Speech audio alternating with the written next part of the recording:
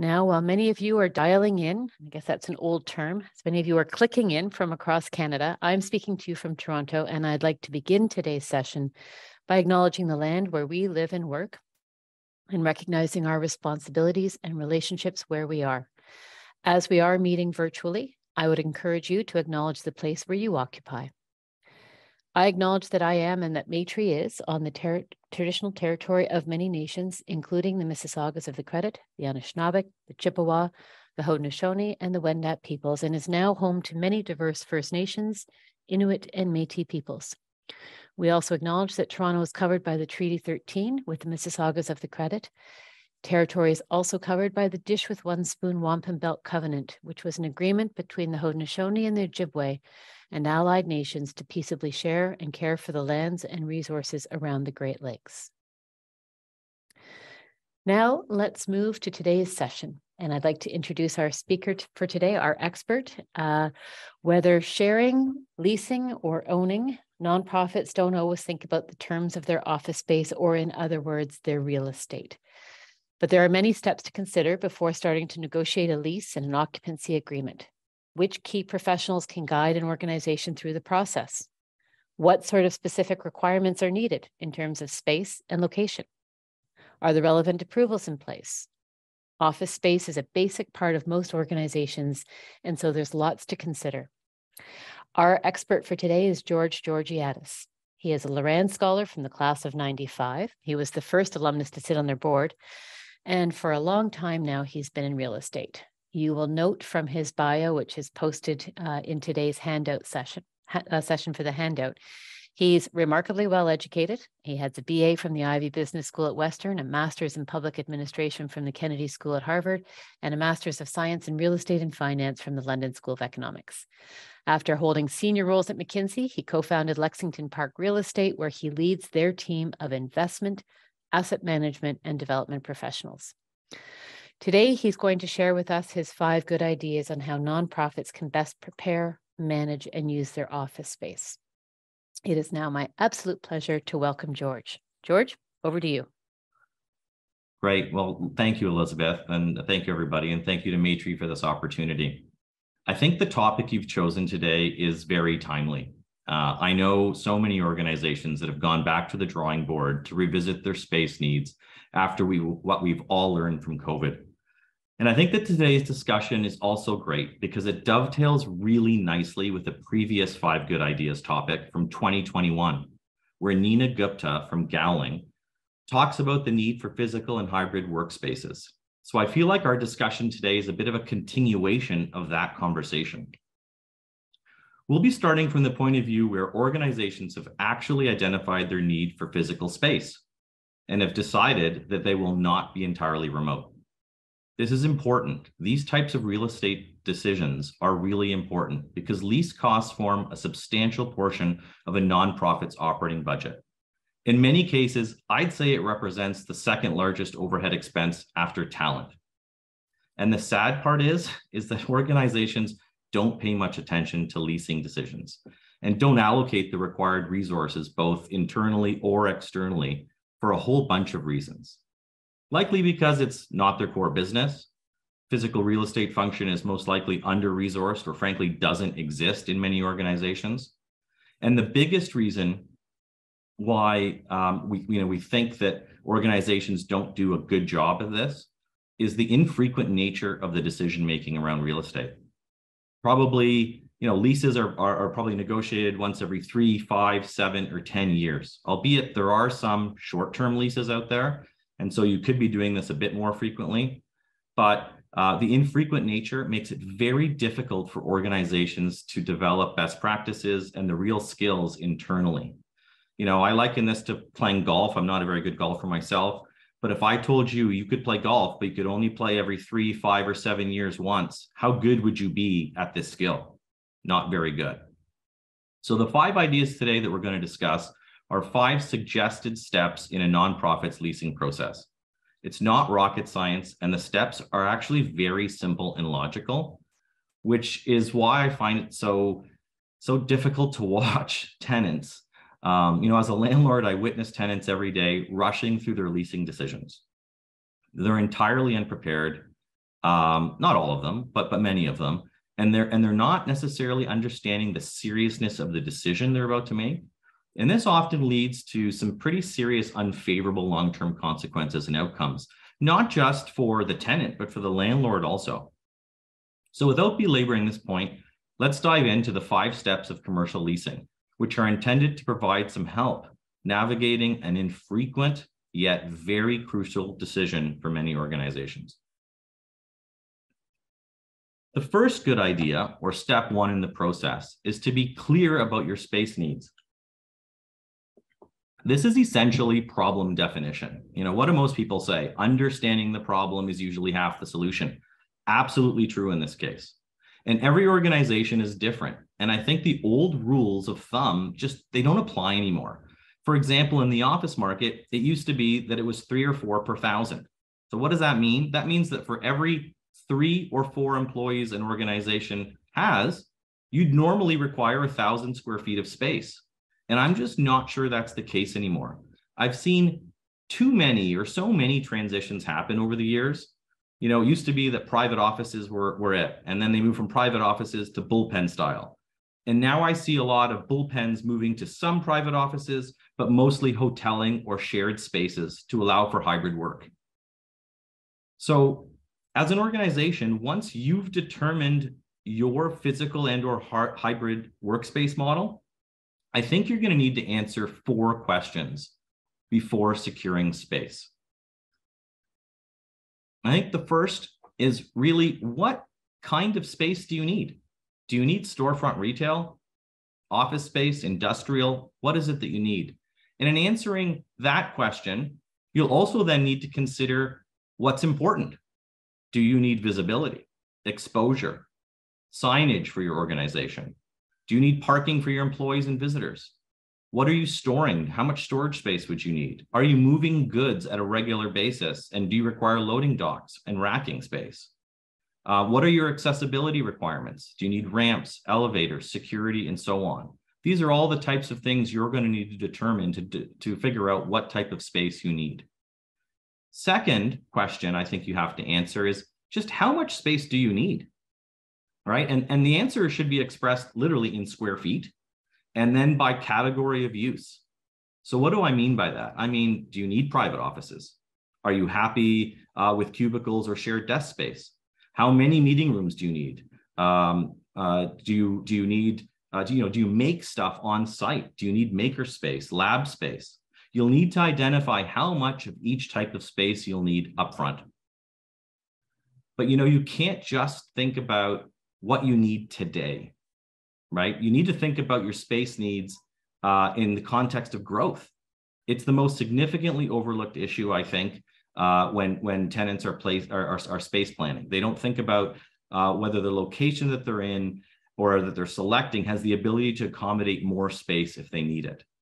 If the space you're in or you're selecting can't accommodate more space, then you likely need a shorter lease duration.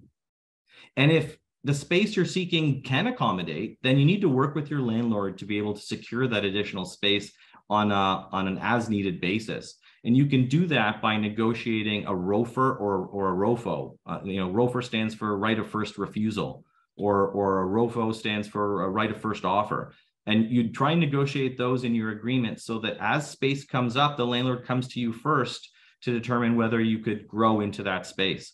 And I think as representing your organization, you just have to make sure the space you're selecting fits the growth aspirations that your organization has. I think the third question you're going to need to answer is just how long do you need the space for? Pretty simple question. And this has 2 components. And I think the first part's really easy. It's, do you need a short-term lease? Do you need a year? Do you need 2? Do you need 3? Do you need a medium term, kind of a 3, 5, 7-year lease? Or do you need a long-term lease? And you'll have to articulate that need. The second part's more interesting, I think, because it really forces you to ask, why do you need the office space and how often are you actually going to use it? We in our portfolio lease to a number of office tenants, and we also lease to a number of faith-based groups, and they only need the space evenings and weekends. And so as opposed to going out and leasing space that they're not going to really be using 9 to 5, they're subleasing from some of our other tenants And so they're effectively time sharing space, right? And they're just sharing the space based on the time of day and the day of the week. And it's a really great solution that saves both the office tenant and the faith-based group money. So the fourth question or fourth consideration that you need to ask yourself in determining your space needs is a geographic requirement. Do you have to be in the core of the city? Can you be on the periphery of the city? Is there a specific part of town that you absolutely need to be in? Does your location have to be close to transit? Are there deal-breaking amenities that you have to have close by? These are all considerations that can drive decision-making. But the last thing I'm going to say on this topic is, no matter how big your budget or how big your organization is, you're going to need to have to prioritize these requirements. No tenant, unless you're building on spec to suit your organization, no location is going to actually meet 100% of your needs. So you have to be prepared to let go of some of your requirements.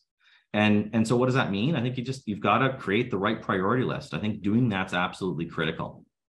Set up your deal breakers, your absolute must-haves, and some nice to haves, and be prepared to let some of those nice to haves go. So to ensure you get this right, this being your space needs and the determination of the space needs, I urge you to spend enough time at this stage with all of your various stakeholders involved to ensure the needs are identified very thoroughly, because this stage will set the foundation for all of the following steps. The second good idea, or step 2 in the process, really involves aligning with internal stakeholders and governance. So what's your internal procedure to get approval? Your team needs to secure in-principle approval from the board or decision makers before approaching brokers or landlords. Essentially, get your house in order before using external resources, because you don't want to waste others' time. And when you're going through that process of securing approval in principle, you got to be thoughtful about it, right? You've got to ensure that there is flexibility in what you're seeking for approval. Because as you go out there to see space, like I said, you won't be able to find all your requirements. So ensure that you've baked in flexibility in your budget, size, and location in that approval, so that reapproval isn't required when you come across minor changes. And of course, no approval can be made without keeping probably the biggest hurdle in mind, and that's generally centering around the budget, right? How much can you spend? So you have to be clear and honest with your organization about the costs of securing real estate, both the one-time upfront spend that you're going to need to outfit the space and or move into the space and get settled, as well as the ongoing annual gross rental costs. So for those of you that don't really, you're not really familiar with all the rental costs and what goes into it, I just want to walk you through some of this. You're going to need to identify all of the costs of real estate for the budget, right? Like I said, including all the upfront one-time fit-out costs. But then you've got to figure out what's the ongoing base rent payment that I'm making. That base rent payment is effectively net rent or base rent. It has a couple of terms, or minimum rent. But that's effectively the payment to the landlord. But in addition to that, there's something called, aptly named, additional rent, which really pays for the expenses of the property. And that includes property taxes, utilities, repairs, maintenance, all that kind of stuff. But at the end of the day, you only care about how much in total will your annual rent be. But you have to be careful, because unless you have a gross lease, which means there's one number you're paying and everything's included, you have to think through the additional rent or expenses. They're a big component of your rent, and they can vary from year to year based on inflation and other factors. I've seen tenants where they rent space, they might be paying $15 or $20 in base rent. Their additional rent is an additional $7 above that level. But within 12 or 24 months, their space gets reassessed, taxes go up, other costs increase, and they're now, paying not $7 a square foot for that additional rent payment, but $11. And that's, more than a 50% increase for them. And they didn't budget for it. And it puts them in a really tough spot afterward. So just keep in mind that when you're leasing in the commercial space, you have base rent and additional rent, and that additional rent can vary. Now, if you need help determining the budget, your broker should be engaged at this stage. You don't want to go through the whole process of budget approval and then only to figure out that you're not even close to what the costs are in the market. I think you'll lose credibility, probably with your broker, but you'll also definitely lose credibility with your board when you're going in for that approval. Final comment on this idea, and I can't stress it enough, is start early, start early, start early. Give yourself plenty of time to do this. Set calendar reminders, right, for 1 year in advance of your intended occupancy. Seems like a long time, but it's not. The more unique and specialized the requirements you have, the earlier you'll need to start. If you don't start early, you're going to lose leverage in negotiating, and that can severely limit your options for your organization. So the third good idea, or the third step in the leasing process, centers around getting the right advice. You know, you heard me talk about a broker. And so I think as you begin this search, you need to consider reaching out and working with specialists. And it's no different than any other aspect of your life, right? When you're sick, you go to the doctor. When you have a broken toilet, you seek out a plumber. So when you are looking for real estate, commercial real estate, you need to find a qualified commercial real estate broker. I can't stress enough that you need to be represented. So they're not the only one you need to find. Obviously, there are a number of specialists that you're going to need, or you might need, including a real estate broker. You're going to need a lawyer, an urban planner, and the urban planners will help you with zoning and permitted uses for your organization. And you'll likely need a space planner. And if you're fitting out your own space, you may even need an architect, multiple engineers in mechanical, electrical fields, and even a contractor. That assumes that the landlord's not doing your fit out for you. But effectively, the three critical consultants or specialists you're going to need are the broker that we talked about, a lawyer, and a space planner. So you need to engage a real estate agent that specializes in commercial leasing, right? And commercial real estate agents each have their own specialty themselves, office, retail, industrial, multi-residential. So you're going to want to find someone that focuses on the asset class you need. To be clear, the agent that helped you buy your home last year is definitely not suitable for this purpose. You know, I see residential real estate agents trying to do commercial deals, and generally they don't do well. So you've got to interview agents, and don't be afraid when interviewing them. Ask them, how much commercial leasing have you done over the last 12 months? And not talking about their firm, but them, like they themselves, like how many deals have they done in the specific real estate type that you're seeking to lease. Thorough due diligence at this stage is absolutely required, right? Because they're going to be guiding and representing your organization throughout this process. You'll likely never personally interact with the landlord. The agent can effectively make or break your deal. And so trusting them is critical. So you need referrals from the right people. I think that's what's going to help to get comfortable around the person's expertise. The second outside advisor, and I'd probably consider to be probably the most important really, is engage a lawyer that specializes in commercial leasing. Again, the person who drafted your will should likely not be the person who helps you with your commercial lease. Use a legal specialist. This person should spend at least 50% of their time practicing commercial leasing law. And again, your leasing agent will be able to help you with some good references. And I think this is probably a good time to I want to point out something here. Your broker is to be representing you and acting in your best interest. And of course, when you retain your lawyer, they're advocating on your behalf too. But I think it's really important to understand the incentives that each of those two advisors have. Your broker is incented to get a deal done because that's the only way they get paid. Your lawyer works generally hourly, and whether the deal gets done or not, they're there to safeguard your interests. So just keep that in mind as you navigate those relationships. Incentives are different between or among the people that you're retaining. The third critical advisor is a space planner. And I'd say,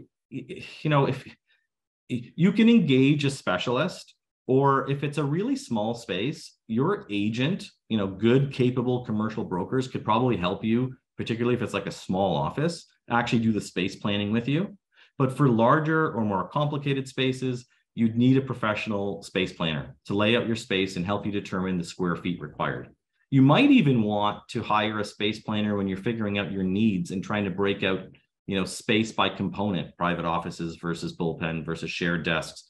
That might be helpful to engage that person at that time also. So I know you're probably thinking, wow, I've got to go hire all these outside people and it's going to be expensive. And the reality is, it is. It is pretty expensive. But the exercise is worth every penny spent, just from a pure risk management perspective for your organization. They specialize in these activities, and they'd be able to identify exposures and risks that a typical tenant would easily miss. Good planners, lawyers, brokers can help effectively level the playing field, right? Because you can certainly bet that the landlord you're working with is likely sophisticated, and they should be, because real estate is their core business.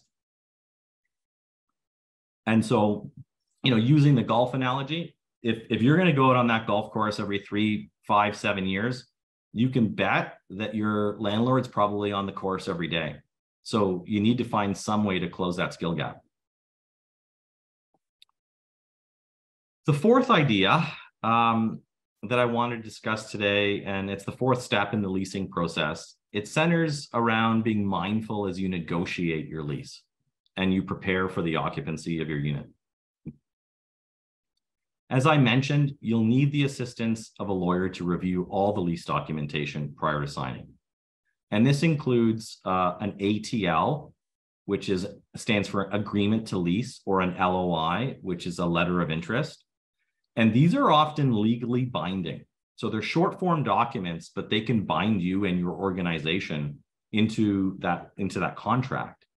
And some people miss that, because you still have to negotiate and sign a long form of lease after you sign that binding ATL or LOI. So an ATL is essentially comprises, all the financial and legal terms at a high level summary. The broker needs to assist you on negotiating the financial terms, and they like to try and help you with some of the legal terms sometimes, but I think you're going to really need your lawyer to help you negotiate those important legal terms. Negotiating the ATL is almost always a prerequisite. Sometimes commercial landlords will go straight to lease, but other times they want that short form signed so that they can begin preparations. If a tenant executes one of those, like an ATL or an LOI, and it's binding, without the consideration of all the terms, their lawyer may not be able to correct the issues at lease negotiation times. And I want to stress this. This is one of the biggest pitfalls I see tenants make. They rush, they're excited, they're working with their broker, they sign a binding ATL or LOI, then they engage their lawyer. And then it's too late in the process, because you've already agreed to a number of things that you won't be able to change later, no matter how talented the lawyer that you've selected is. So earlier, I also mentioned that one of the specialists you could hire is an urban planner. I hire planners. I'd urge tenants to hire planners. But, if you want to kind of narrow the number of consultants that you're using, you could use a lawyer to help you determine whether the zoning allows for your particular use before you execute the lease. But I will say it seems minor and trivial, but this is a very important thing to do. Make sure that you can actually operate your organization or your nonprofit in the space that you're leasing, because some uses aren't permitted everywhere.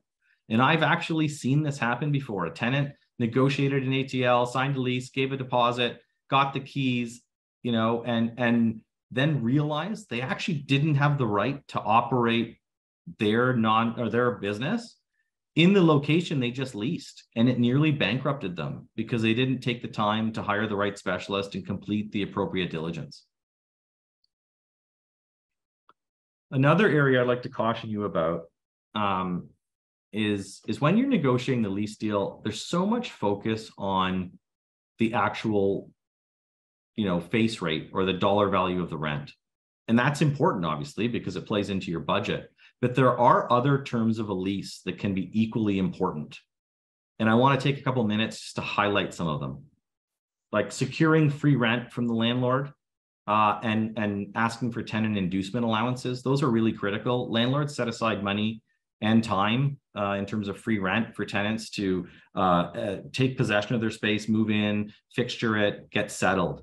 And so you want to try and secure as much free rent up front as you can, and your broker should be helping you with that, as well as asking for a tenant inducement allowance that's commensurate with the type of space you're occupying. The third thing to focus on, in addition to the actual level of rent, is thinking through, do I have sufficient renewal options? Like if I want to stay and need to stay in this location beyond my initial term, I have to ensure I have those renewal options at my disposal. The fourth and kind of fifth thing to consider here, they're more defensive in nature and they're more risk mitigating factors.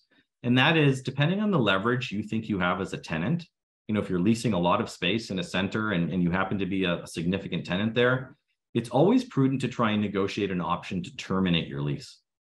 Now, of course, if the landlord's position is strong or you are a small tenant compared to most of the others, the landlord's likely going to resist, but it's always nice to have that in mind. And finally, you have to ensure your ability to assign and sublease your space. This is a must in case your organization's financial or operating situation changes.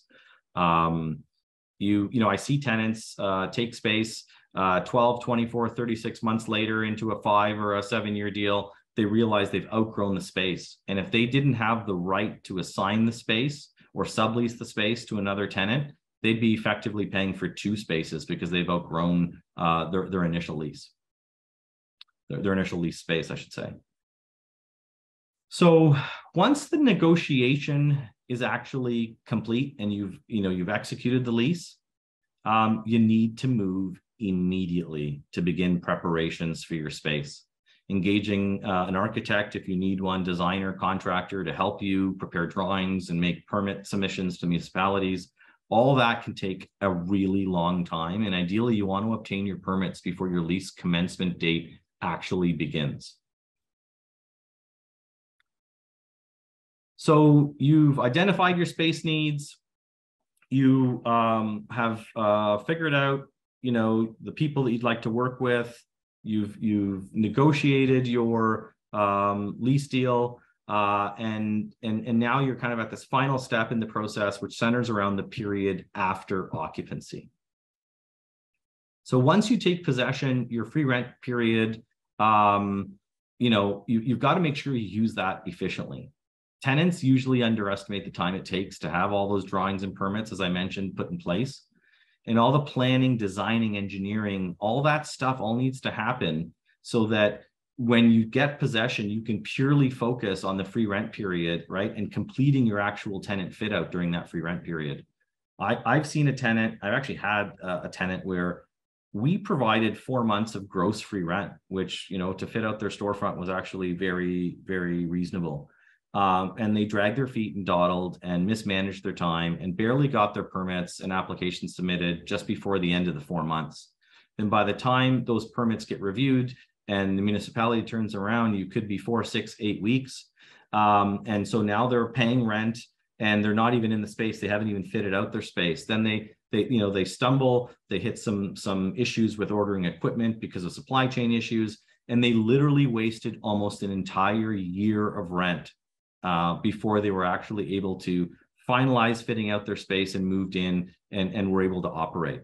And so you got to treat every day like it's costing you money, because it really is. So once you've completed the fit out, free rent periods are done and you're kind of in the space, you're comfortably settled into your space, I think it's important to create an executive summary of your lease agreement. So it's a short form explanation of all the relevant lease terms, right? And the summary is going to lay out all your most important financial terms, all your most important non-financial terms. And it's going to allow your contract admin team, or if you don't have one, your accounting team, to diarize important dates and obligations. So as I finish this last process, I just want to take a few minutes here and identify some of the financial terms you're going to want to summarize and keep close, so that you can reference them when you need them. First is the lease start and end dates. It's pretty basic stuff. You're going to want to figure out your lease obligations, and you want to communicate that to your accounting team. That's both the rates and the square feet. Or if it's a gross lease, you want to figure out what your monthly rental amount is. You want to diarize your rent escalations and the rates, because often you'll sign a lease form and there are escalations baked in. Landlords want to ensure that their lease rates are keeping up with inflation. In today's world, that's very, very difficult to do given where inflation's at. But you're generally going to see lease rates escalate somewhere between 1% and 3% per annum, assuming your landlord has negotiated that. So you want to make sure you're ready for those, and that on those dates, your lease payments automatically increase so that you're not in default of your lease. Additionally, I think you're going to need to diarize the number of renewals and extension options you have, but more importantly, the dates by which these options need to be exercised. I'm going to give you an example a little later to illustrate why this one is so critical. Some of the non-financial obligations, they include, dates for delivering certificates of insurance, copies of drawings and permits, perhaps gross revenue reports, if that's something that your landlord negotiated and you're in that space, you're renting some retail space. And you'll also need to think through timelines for performing HVAC, fire, and life safety inspections. But why are these important? They're important because you don't want to default on non-financial items either, because often some leases will have rights that you might have that might be no longer in force because you actually went into some sort of default. And so it's important to capture not just the financial elements of the lease, but the non-financial obligations and diarize those. So once your summary is complete and all the obligations and dates have been diarized, you can, of course, begin to enjoy the space with your team and your stakeholders. And that's exactly why you wanted the space in the first place. But I will say, as time passes, your lease term maturity is going to sneak up on you, right? And so you've got to make sure you start, as I mentioned earlier, you got to start your renewal process early. As I mentioned, set a calendar reminder 1 year in advance. And you have to ensure that you don't miss your renewal windows, right? Big dollars can be at stake. And you also have to ensure that you're actually submitting your renewal documents in the format that's specified in the lease to the notice address, specifically in the lease, because you don't want to miss out on a technicality. And I want to give you an example, because again, I've seen this firsthand. I don't want to end on a really kind of a sad note here, but I've seen firsthand a major multinational manufacturer that invested, tens of millions, over $50 million in a manufacturing facility.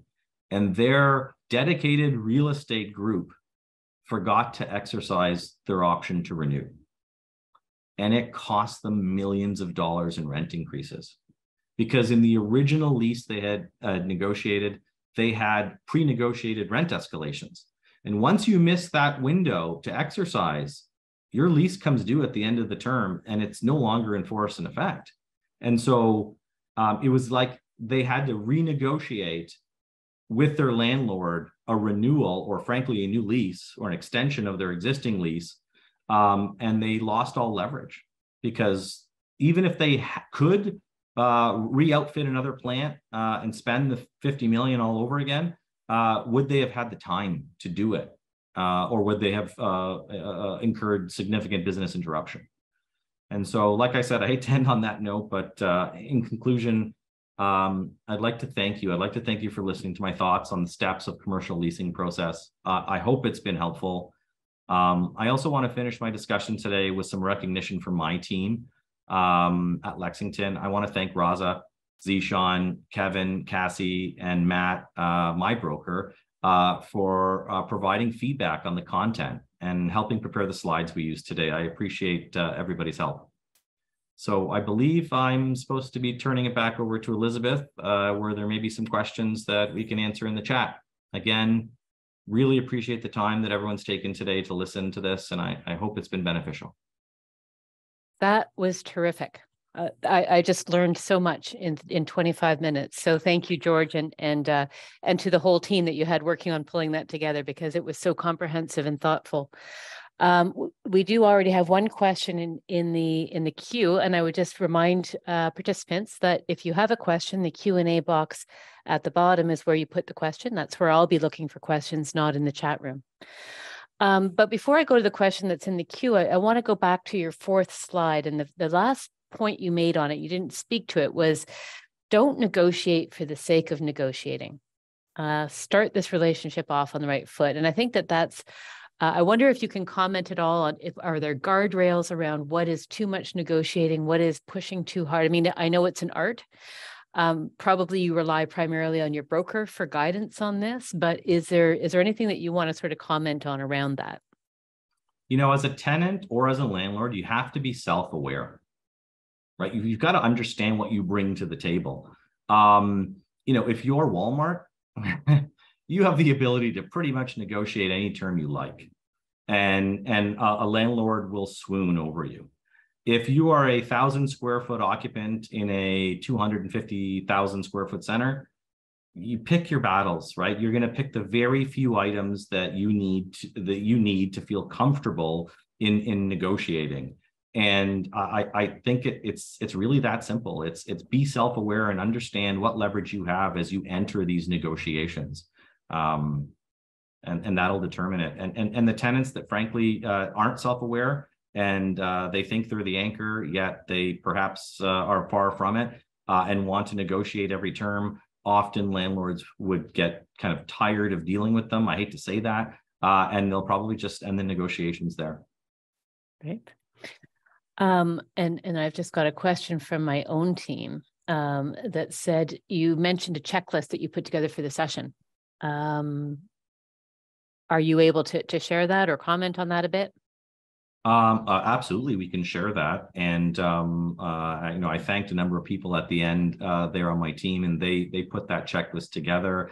I think it's really important that as you go through this, think about the dollar value and the magnitude of the lease. The longer it is, like I look at contracts and I think, okay, what's the severity of these things? What will it cost me and how long will it run? If it's a 6-month contract and it's for a couple $1,000s, I probably don't get fussed about it.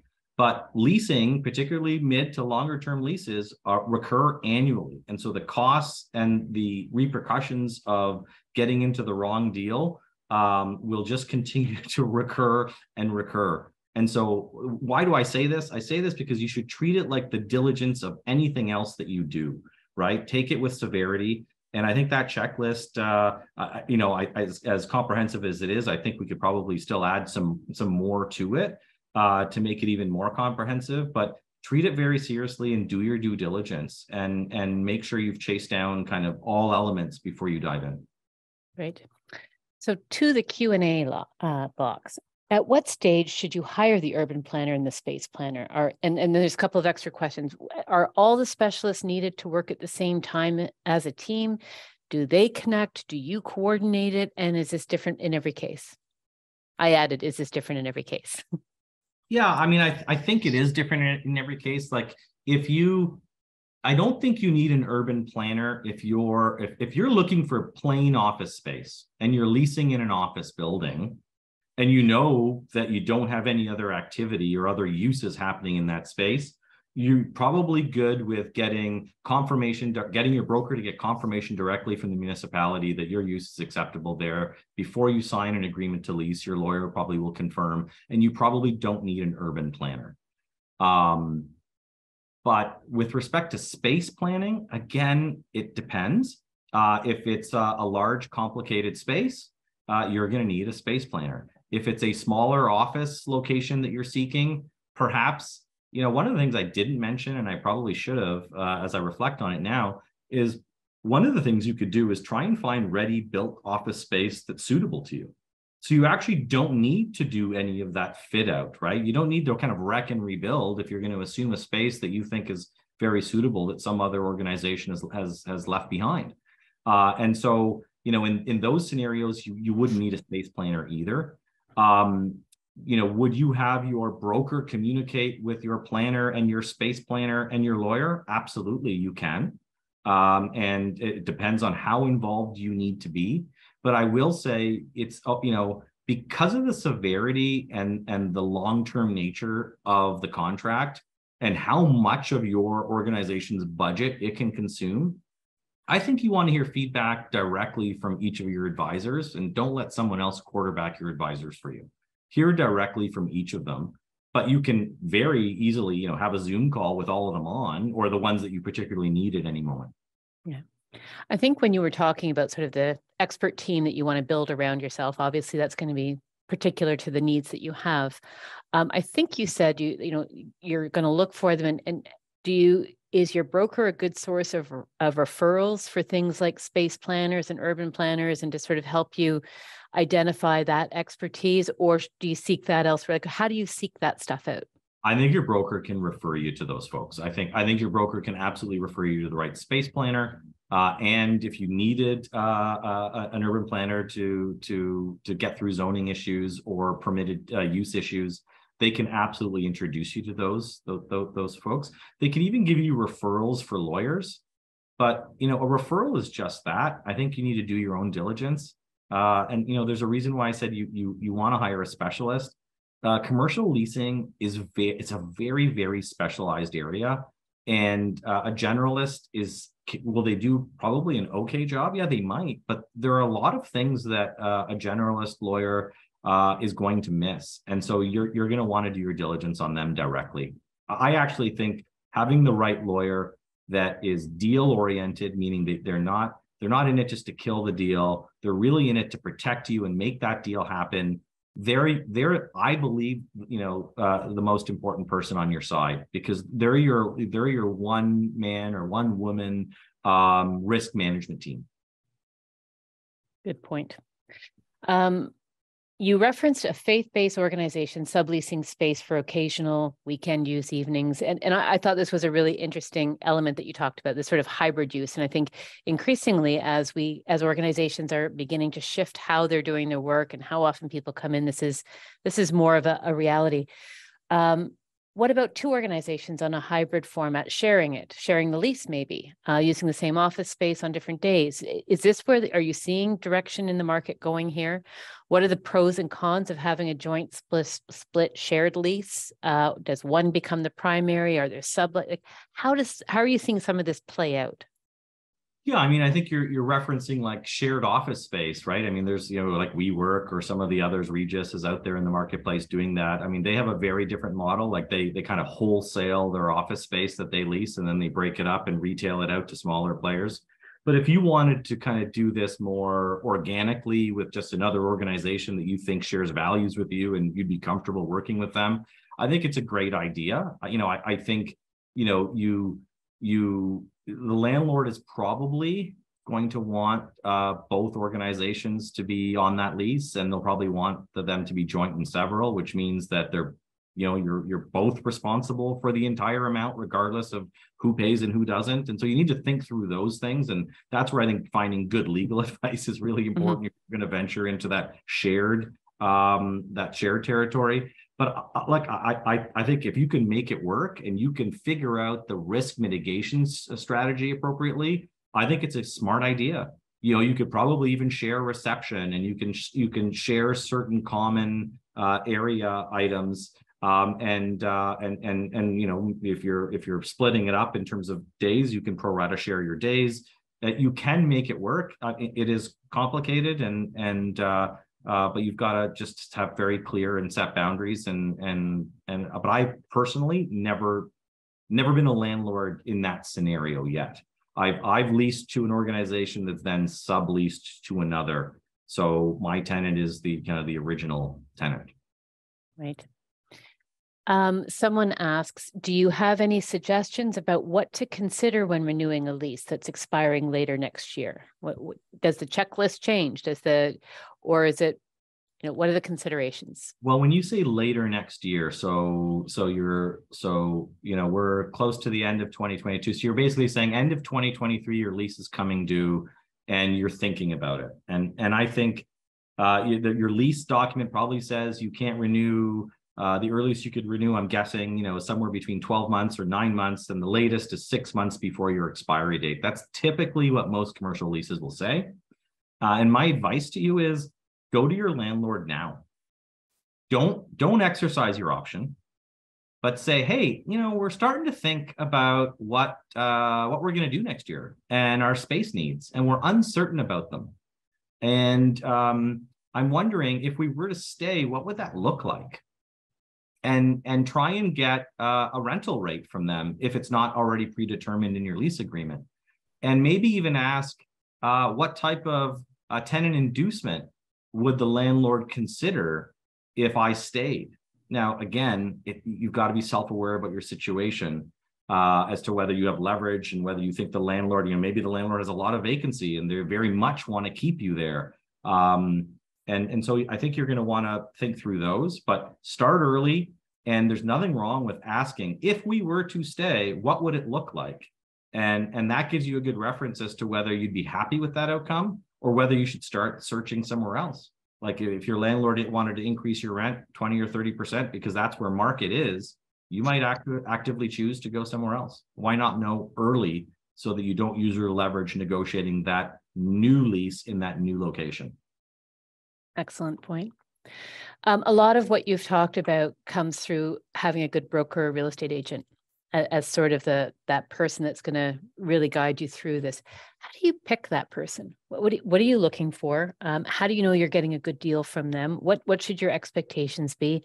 What does that process of picking that person look like?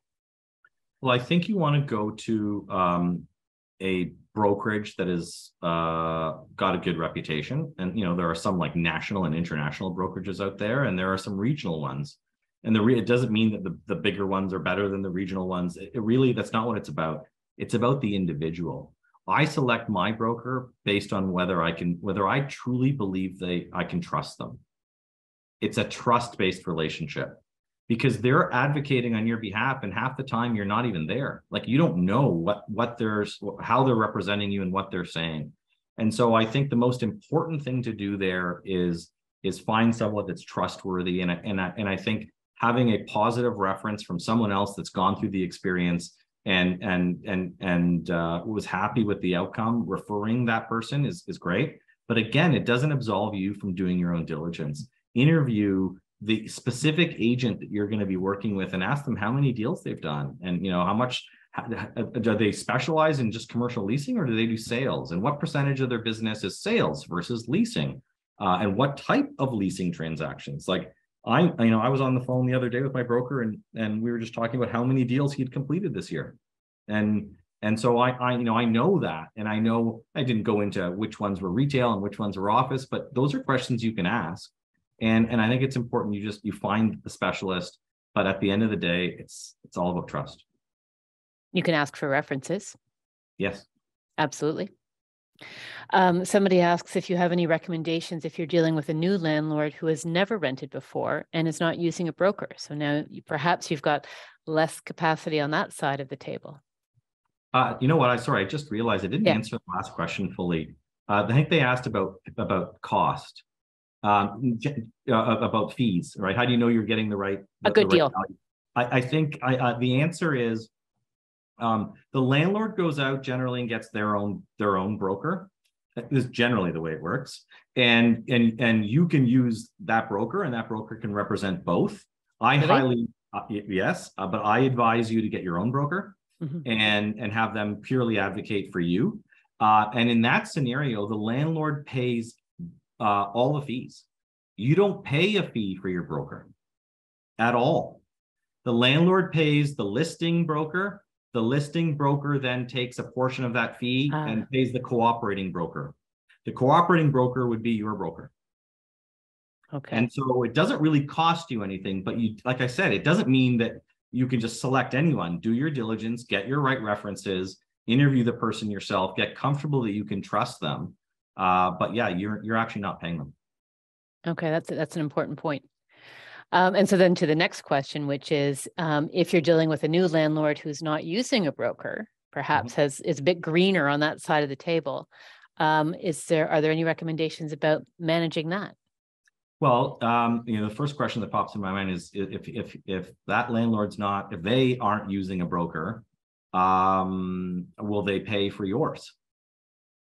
Right? Or will you have to be paying that broker? So if they're not, then it becomes difficult. I actually haven't seen that scenario very often, but I guess you could, in theory, avoid brokers altogether in that scenario, right? If they're unprepared to pay your broker to lease the space. But again, you would then probably want to move to negotiating an agreement to lease or a lease with your lawyer directly with the landlord or the landlord's lawyer. Okay. Our audience are nonprofit organizations, and you've given examples from both for-profit, very multinational corporations and their deals. Are landlords more amenable to negotiating with nonprofits? Is that part of what can be in the negotiating space? You know what? I think the answer, like most things in life, is that it depends. It really depends on the landlord's ESG strategy, right?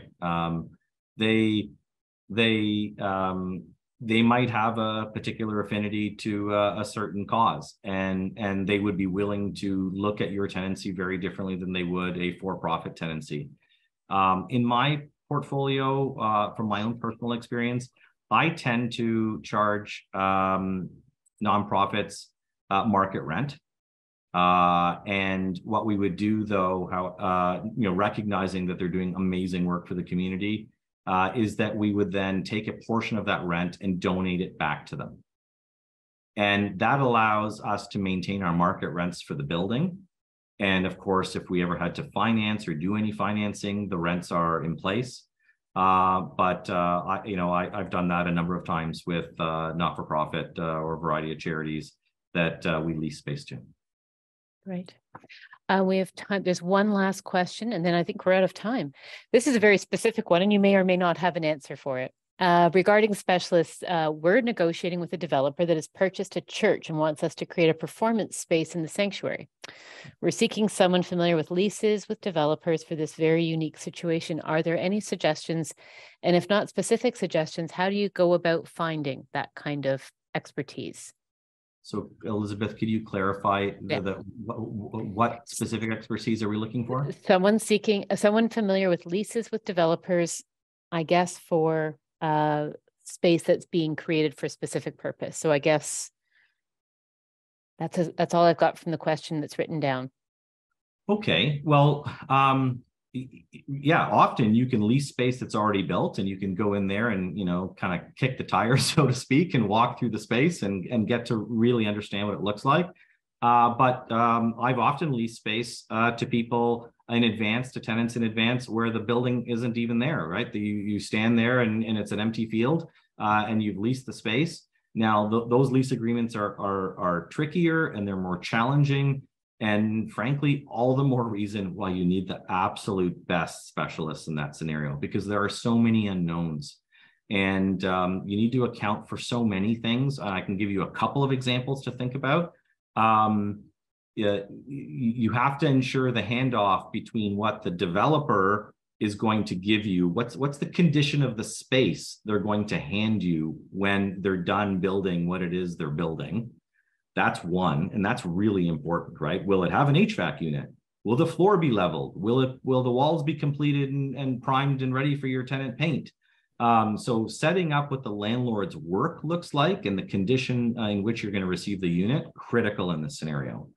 But of course, we all know, and we've all experienced, construction projects never get completed on time or on budget. And so you want to ensure you've got rolling start dates on that space. But look, I think in this scenario, I'll never be able to explain all the things you need to think about. But like I say, the right broker that is used to doing these types of greenfield or major renovation or repurposing projects, and the right commercial leasing lawyer will be your savior in this case. You need them. So do the homework and find the the right expertise. Yes. Great. George, this has been incredible. I have learned so much. I most of my real estate or building things have been very limited. So my world has just expanded and I feel like I want to go out and find new space, kind of, not really. I want to thank you and your entire team for pulling this together. Incredibly informative, and it will live well on our website. I want to also thank our audience for joining us today. I know that everyone is busy, and so I really appreciate the time that you've taken to be with us.